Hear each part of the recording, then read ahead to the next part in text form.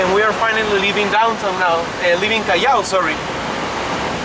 Doesn't look that we are getting in downtown, but remember that the downtown of Lima was walled, was protected by a lot of ramparts. We're going to visit one of those parks, the Rampart Park, Parque de la Muralla.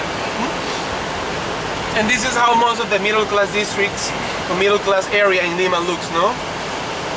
In the past we had a few problems with the delinquents. You can see how these neighborhoods, or urbanizations, we call them, it's very funny, it's how Lima was urbanized.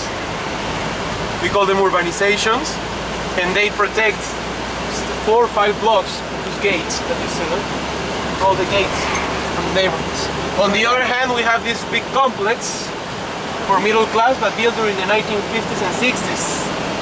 Fortunately, we had a president that was an architect, and he realized that a lot of people were migrating from these towns, were coming to Lima, but the local people in Lima were suffering these kind of problems, no? Problems of traditions and customs, and start to build.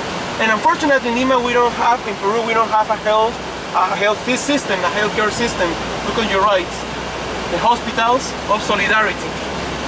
This is the only thing that we have for the middle low class people that don't have resources to go to a hospital or pay, on the other hand, no, a healthcare system, and that's why they go there. The medicines are very cheap, but the service is not as good as in the other one, right?